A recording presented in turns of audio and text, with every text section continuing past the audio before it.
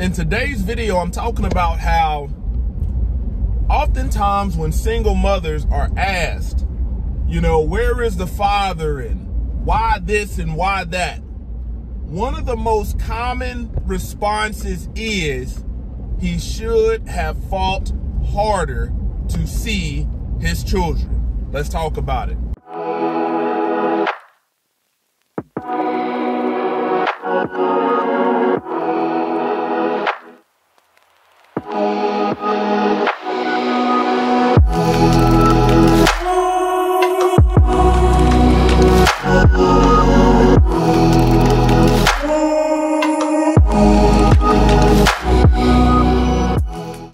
All praise to the Most High Yah Shalom. Thank you for tuning in to another Righteous Spirit-filled episode.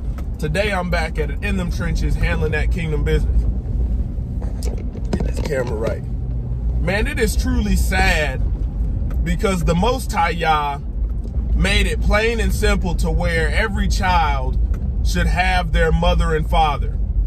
And I want to shout out to all of the women who don't try to nickel and dime and leverage the kids in order to attack the man, in order to validate that he is a deadbeat.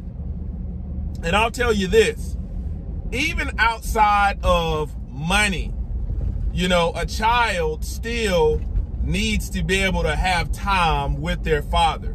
And that's flat out just the will of the Most High Yah.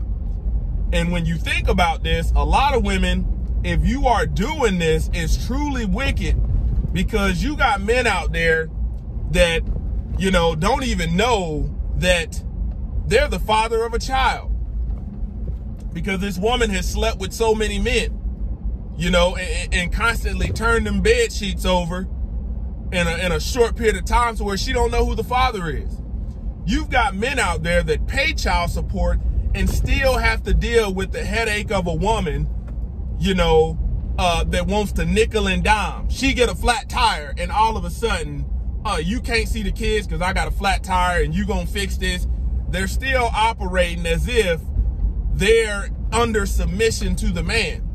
There's men out there that support their kids with consistently providing, not only necessities and income for the children, provisions for the children, and they're not on formal child support, and these women still nickel and dime them, leverage them for more and more and try to hold seeing their kids over their head.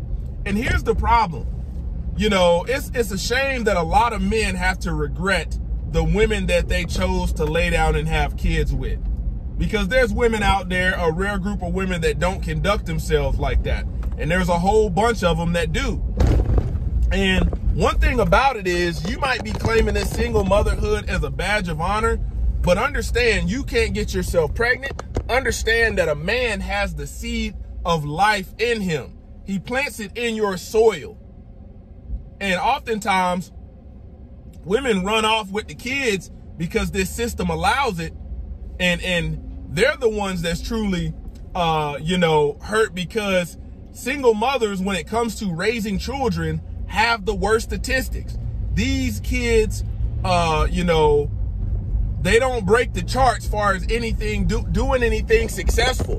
When it comes to crime, when it comes to abuse, sexual assault and all of that, this is the product of single motherhood. So I tell you, man, if you are a woman, hoarding your kids, and you're constantly talking about, I ain't got no help and I ain't gonna break, these children have a father, but it's your own stupidity and your own wickedness, that's causing you to have to go through some of these struggles. These men want to see their kids. You got a lot of men that want to see their kids, but the woman is a headache. The woman is a headache. And when you say he should have fought harder, why should he have to fight at all? See, the problem isn't the system. The problem isn't, his time, he's a deadbeat. The problem is you are the woman that puts up a fight, puts up this wall that he's got to try to fight and climb over. But if you was in your right frame of mind and really truly cared about them kids, you would allow this man to see his kids. A lot of men are going through this. Nobody really talks about it.